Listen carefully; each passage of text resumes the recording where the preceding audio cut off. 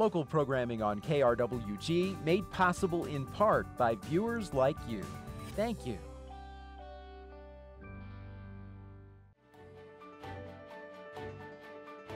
Welcome to Your Legislators, a production of KRWG Broadcasting.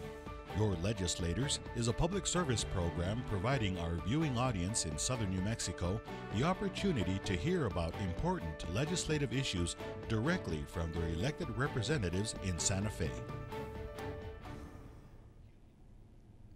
I'm Glen Cerny, and we are literally days away from the start of the 2016 legislative session in Santa Fe, and I'm pleased to have as our first guest this year Senator John Arthur Smith from Deming, and I need to tip you off. This is the 10th year we've been doing Your Legislators, and I think you and I have probably done at least 8 of these at some point. But welcome.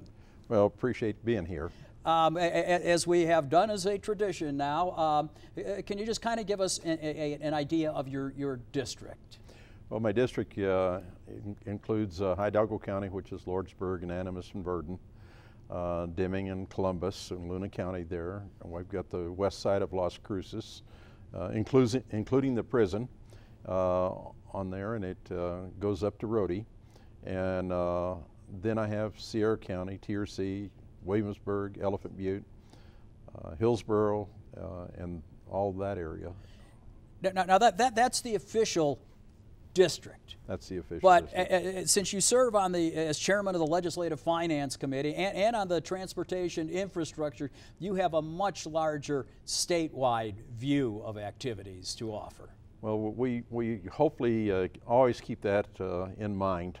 We have to have a balanced budget, Lynn, and it's, you know, I've approached my political career on the basis, and it's been controversial from time to time, but with the resources we've had, I've tried to be as fair as I know how with what we have available. And if hard time happens to be up on us financially, then I think everybody should share in the pain. And if good times prevail, then I think every New Mexican should be able to participate. And that's been the fundamental formula for John Arthur Smith. Well, and you mentioned the budget, and being the short session, the budget is the primary activity. So let's get started with that. Are you comfortable? The Legislative Finance Committee has had more than one hearing across the state to kind of get an idea of where we are, and can you just kind of provide an overview of where you think we are as a state going into the session? You know, up until this year, I empirically could probably quantify exactly where we're at. This year it's a little bit more difficult with the precarious situation of oil prices and the global market with what's happening there with the price of oil. Natural gas also. Natural gas is anemic, but we've known that for quite a while. There's such a tremendous surplus of it that it's getting a little bump in price right now due to the cold weather in the country, but that's going to recede, and it looks like that we're probably going to have low oil and gas prices a little bit longer than what any of us had wished for on that. Except when we fill up at the gas pump. You know, and that's where I have a difficult time really complaining because of the prices, because the beneficiary of low gasoline prices are the traveling public. But their additional disposable income that they have doesn't offset the oil and natural gas prices that have benefited the state financially for many years. It all comes down to projections. I mean, you're really playing a guessing game as you go through the budgeting process here. What are those levels going to be? Where is taxation going to be? And right now, you and I were chatting, oil is somewhere between $35 and $37 a barrel. That's correct, and that's the West Texas, but with our transportation cost, we're probably $2 to $3 less than that, and our budget forecast was set at around $49 on that. You know, we have a consensus revenue forecast. Can you explain that process? Well, it's made up of 3 executive branch members. Department of Transportation has an economist, Tax and Revenue Department has an economist, and Department of Finance has an economist, and they all have to answer to the executive branch. The Legislative Finance Committee has an economist, and they're on it. So you have 4 members on that consensus revenue forecast. And up until about 6 or 7 years ago, that was perceived, whatever they came up with as far as the estimates on the consensus, was the gospel. And former Senator Tim Jennings and myself challenged the gospel here under the prior administration. As it turned out that we had better information with what was happening to the economy than the administration did in about 2009-2010 timeframe on that. And Tim is no longer in the legislature, and this last August, when the first forecast came out from the consensus revenue forecasters, it was estimated that we would have $293 million of new money based on about a $6.2, $6.3 billion general fund budget. And I challenged it at that time. We had the meeting up in Taos and said I really didn't believe it. Number one, in fairness to the DFA, we're having to look too far down the road. When we're setting our budget right now that we will be passing here in January and first part of February, we don't anticipate revenues being delivered until starting July, because that's when that budget kicks in. So last August, we were actually looking about 17, 18 months down the road, trying to guess what our revenue stream was going to be. But I challenged it at the time. And then in the first part of December, we came in for a new revenue forecast. That forecast was lowered by another $62 million, so it's down around $232 million right now as new money. At that time, the Secretary of DFA and I had an exchange. It was a polite exchange, but he didn't want us to be so bearish, and I didn't want him to be so bullish. So I suspect between the two of us probably lies the truth. But the bottom line is the $232 million that we will be trying to build a budget from is somewhat precarious. So you could see some additional adjustments being made here probably the end of January. In the legislative finance budget, what we did, we built it on $232 million new dollars, but we put about $77 million in a contingency that if the revenues materialize, then we will move forward with that contingency. And if the reserves hit a certain level, then we will move forward. But in the event they don't materialize, then we're going to have to do some additional trimming. Now, I don't want the public to take it wrong right now, because you often hear the words cut, cut, cut, cut, cut. We're not cutting at this stage unless price of oil drops from $37 down to about $20. And that will be a completely different environment for us. But at this stage, we will have maybe 2% growth in revenues to build from. And so with that, we'll be moving ahead. The Legislative Finance Committee, which I chair this time and I guess next time, and then it's taken over by the chairman of the House Appropriation typically on that, or their vice chair,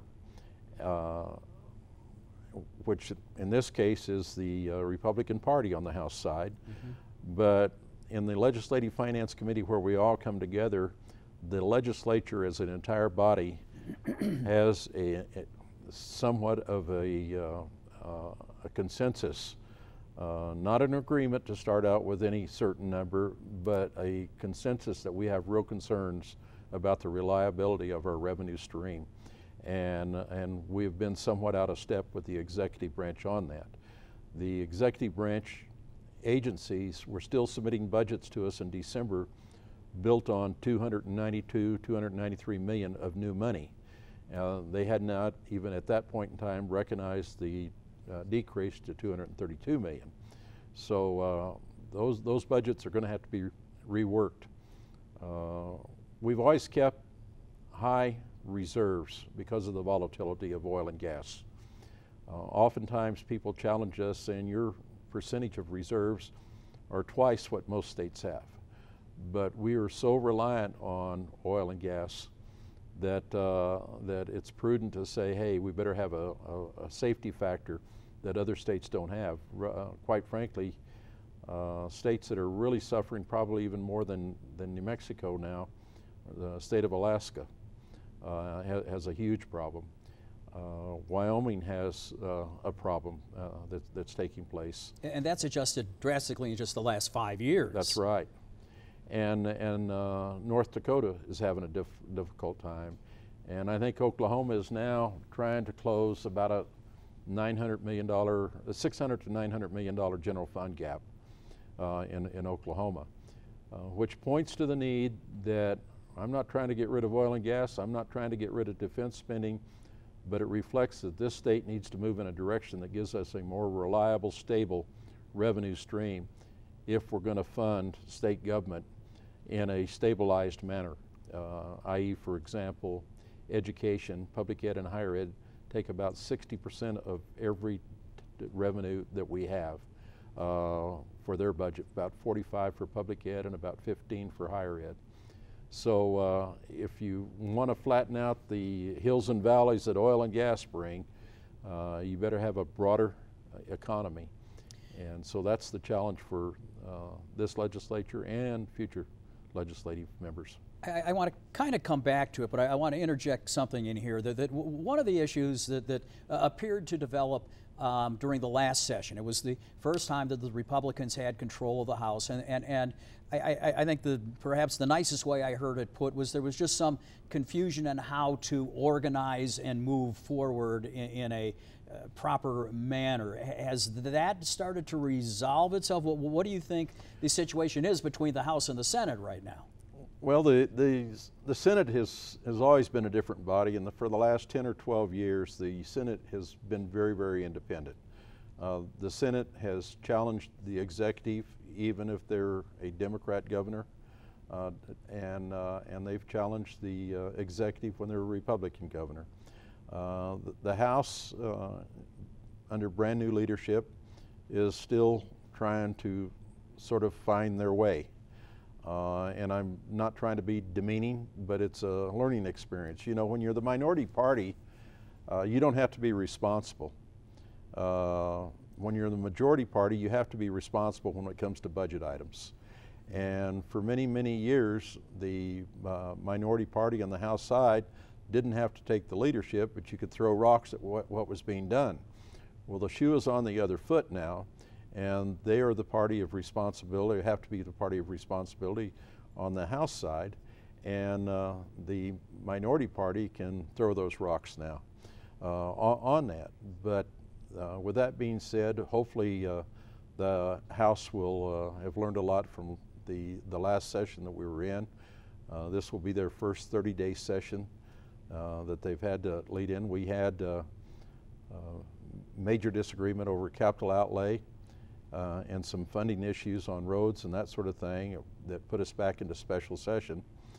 But and that was attributed to some of the changes that the House made, and we reversed those changes, and they came on board during the special session and concurred with what the Senate had done originally. And I want to bring up that 2016 being an election year, and a year from now we may be looking right. at a whole different. Let's not even go that way. But my reason for bringing it up is looking at appropriations and your committee with legislative finance. Are you finding areas that there is good agreement so that this budget could be put together? I don't want to say easily, but with some sense of finality in the 30 days.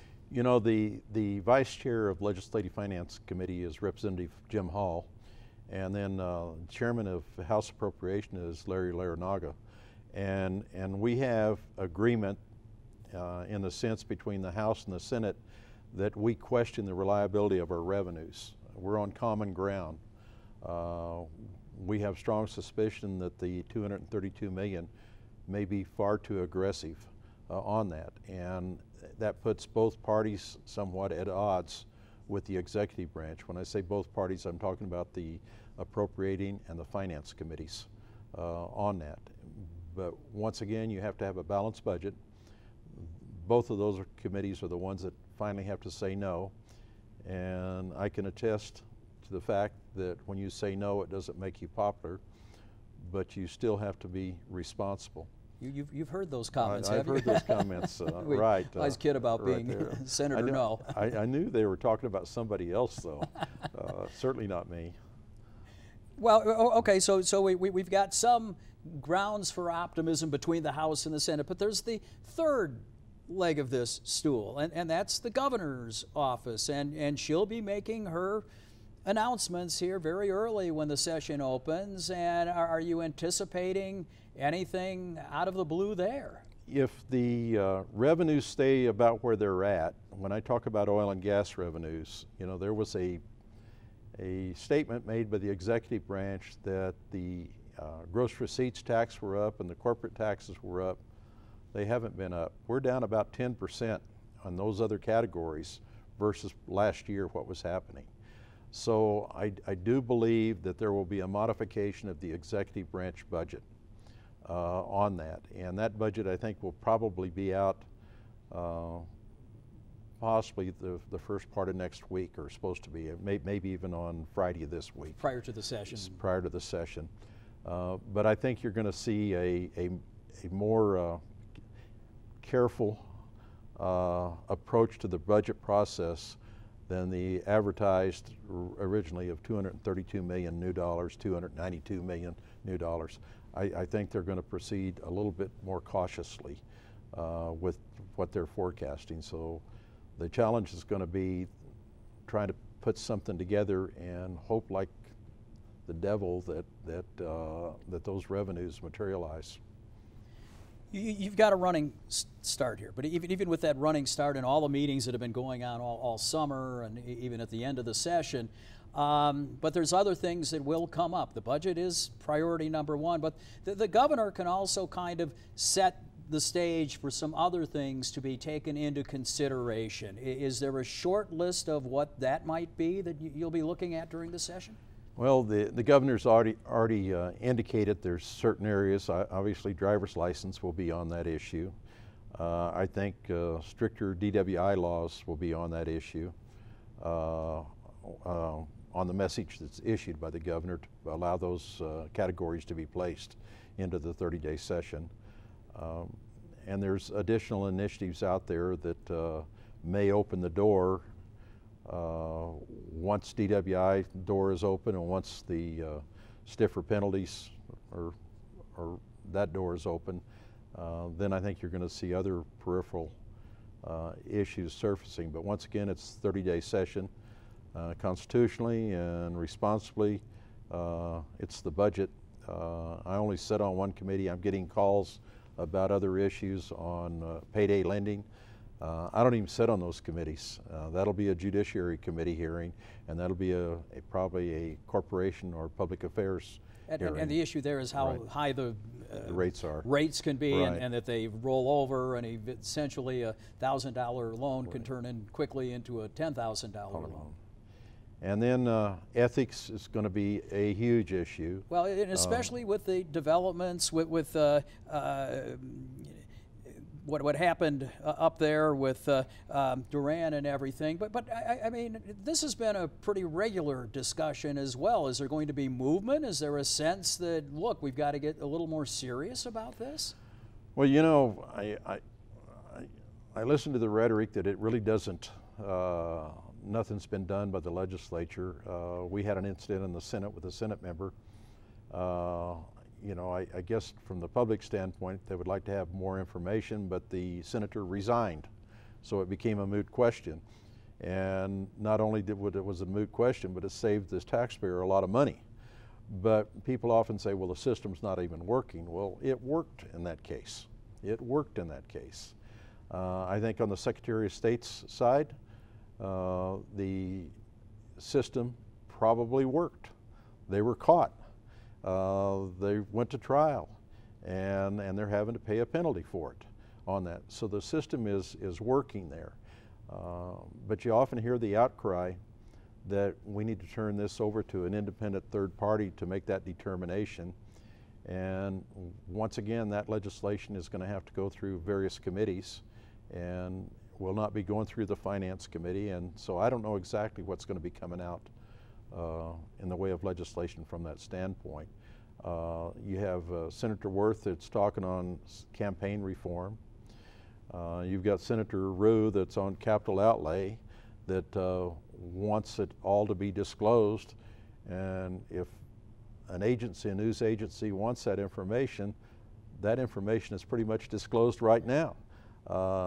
You can turn to the local governments here and find out what John Arthur Smith dedicated to this project. That information is available on that. So I don't know how far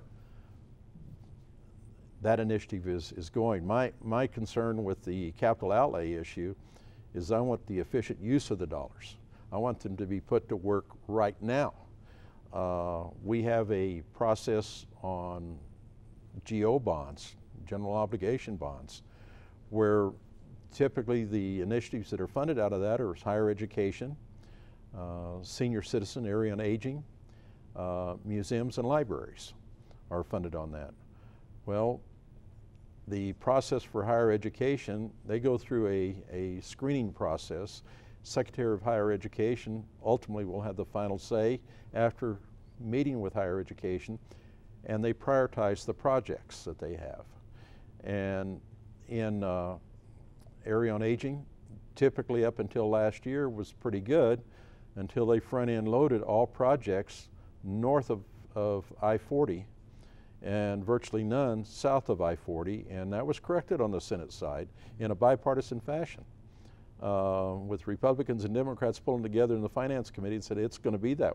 It's going to be at least meted out more fairly. Well, and another issue that came up in the last several years, and it's a little odd to talk about this with much snow and the fact that it's raining right now, but water use in the state and plans for the future with water are involved with capital outlay. You know, we've specifically, I can't cite exactly where we're at, but last year was the year of water. New Mexico nationally ranks extremely high, like in the top 5 or 10 states dedicating money to water resources on that, and it's a huge number.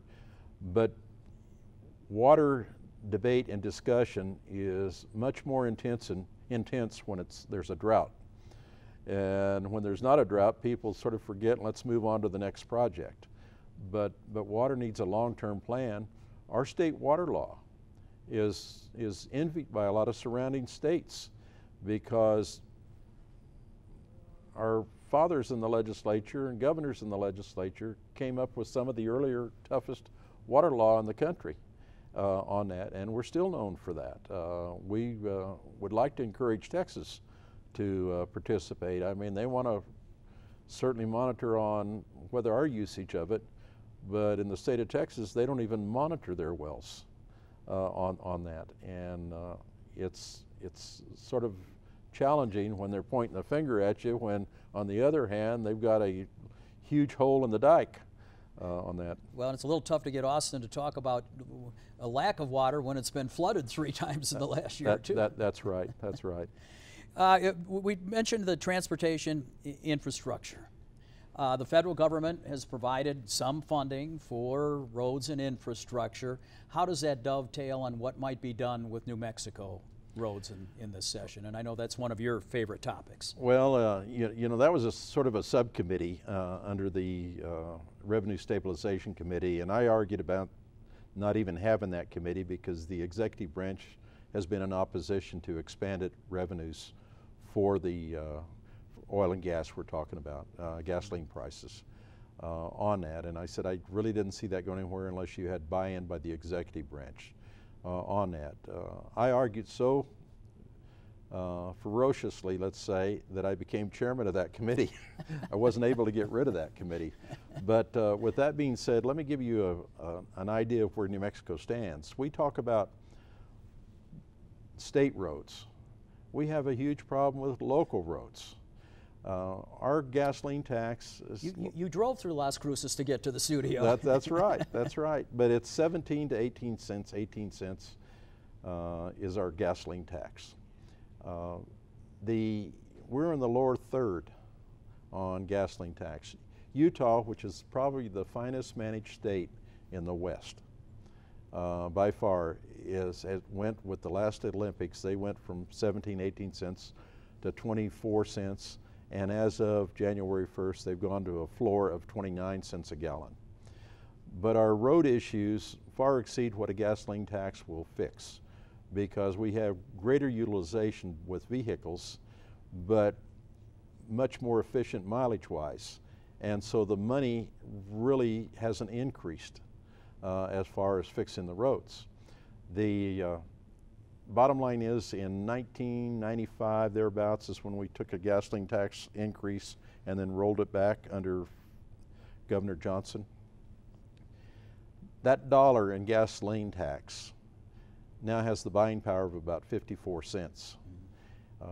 What we've done over the years, and Las Cruces benefited from some of that, but we've bonded roads, we've borrowed money, and we've borrowed against the federal money to pay those bonds off.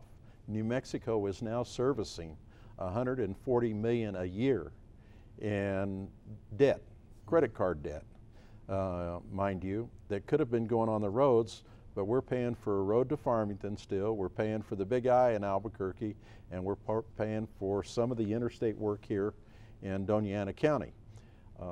That $140 million would go a long way toward paving and fixing and repairing a lot of state roads. You certainly have work cut out for you for the 4 weeks coming up in Santa Fe. And Senator Smith, again, thank you so much for taking the time. You've always been a good friend of your legislators. Thank you. And remind you that if you want to keep up to date on what's going on in Santa Fe during the session, be sure to tune in to Morning Edition and All Things Considered on KRWG FM during the session as well. I'm Glen Cerny, and thank you for watching.